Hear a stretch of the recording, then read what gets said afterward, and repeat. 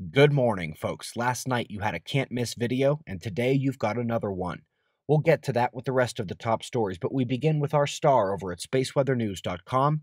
Be not fooled by the brightness of the active region. It has no sunspots, and solar flaring is flatlined again.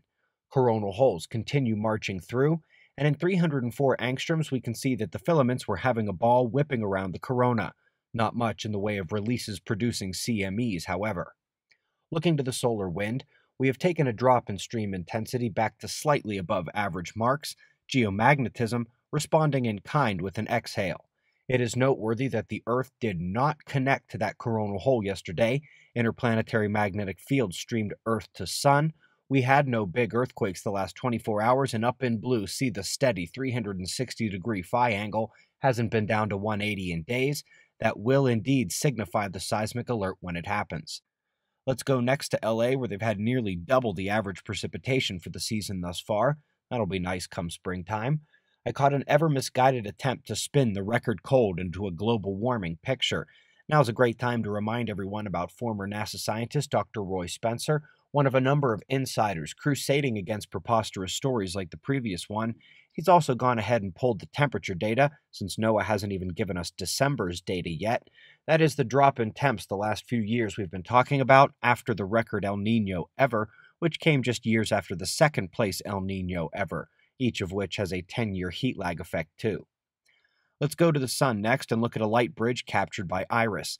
These electrical highways slice sunspot umbra in half and often into deeper segmentations. And in incredible fine detail, Hinode magnetic analysis reveals that indeed they are like oppositely charged paths through the greater sunspot polarity. This is like the extreme version of magnetic rail trains just on a sunspot. Interesting article out detailing how extreme events are patterned worldwide, and often this includes the inexplicable skipping of some regions, despite assuredness that the extremity will return on the other side of the area. That happens in the Middle East all the time. A new study claims to conclusively determine that all the land on which we stand currently began as mountains. The plains of today are ancient and stabilized, though often more brittle, but that is merely a function of time. Now let's go to the top 3 stories of the day, starting with Dr. Robitaille at Sky Scholar.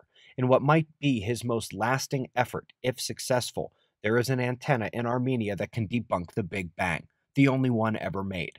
They never built another one like it. They shut it down, and they ignored the results of the top scientists working there. Now, a generation later, a phoenix has the chance at rebirth with all of our help. I'll be diving in deep this year, but you all need to get familiar now. His video is linked below.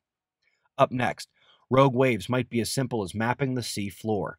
While unpredictable in timing and location, it seems there may be other ways to forecast the massive waves using distance tracking, along with that greater understanding of the seafloor variability. Last but not least, this is going to be a deeper look episode on the website today.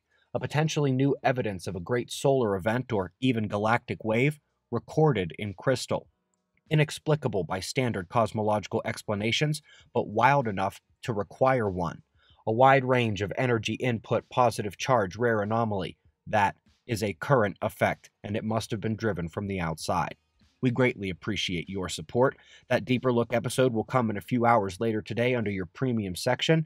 SuspiciousObservers.org memberships are the :1 way these news keep coming out every day.